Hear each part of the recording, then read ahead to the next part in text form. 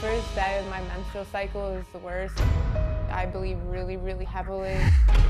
I sometimes have to go to the ER because the pain gets so bad. I start screaming, excruciating pain. It feels like I'm being stabbed over and over and over again. It has been about 7 years going through all of this. When I was 13, I got my first period. In the beginning, my period wasn't normal. She was having strange headaches, stomach issues, severe cramping before my period, and I started getting it twice a month. First doctor put me on birth control because they thought that would regulate it. They put me on antidepressants, anti-anxiety medications, antibiotic because I get infections. I can't tell you how many times we went to different doctors. The doctor confirmed that I had endometriosis at 17 years old. My case is very severe. Over the past 2.5 years, it started to turn into everyday pain. I feel really bad back pain, and I feel like my period is coming pretty soon. This happens almost every month. I can't even hold a job because of it. My relationships have definitely suffered.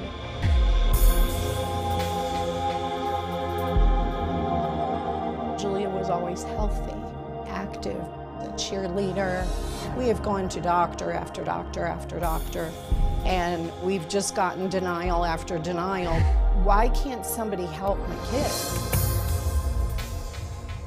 Julia joins us with her mother, Michelle, and first off, I'm sorry you've been suffering so much from this, and I'm glad you're here to talk about it because, Dr. Ashton, I want to kick things off with you explaining what is often misunderstood. A lot of people don't really even know what endometriosis means. Yeah, so a couple of things. Number one, we don't know what causes endometriosis, but the definition of what the condition is glands, endometrial glands from the inside of the uterus that migrate not down and out of the body like they should every month, but actually back up and into the pelvis and abdominal cavity, and they can implant on your bowel, on your bladder, up on your diaphragm, in rare cases up through your diaphragm to your lungs, and that is hormonally active tissue, which means that every month when the uterus contracts and most women get a cramp, all of those little implants are contracting as well, causing pain. Now, I want to also address a couple of things that we saw in that tape piece.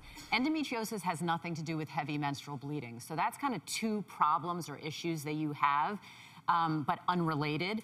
And number two, amongst teenagers who have intractable pain with their periods, the gold standard is to, one, put them on a low-dose birth control pill, and two, add a class of medication called non-steroidals, which is like ibuprofen.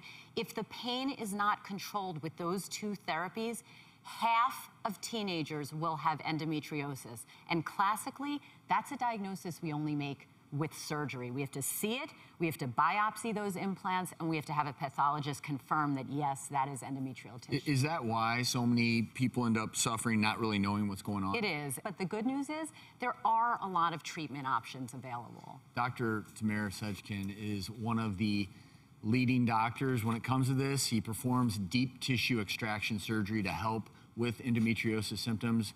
And check this out, he has a message for you. Hi Julia, this is Dr. Seckin from New York. I am pleased to inform you that I will be performing your surgery at no cost to you.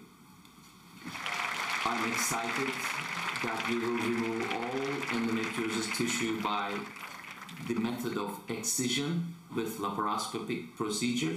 I think you deserve your quality of life back pain-free, and you should expect a call from my office soon.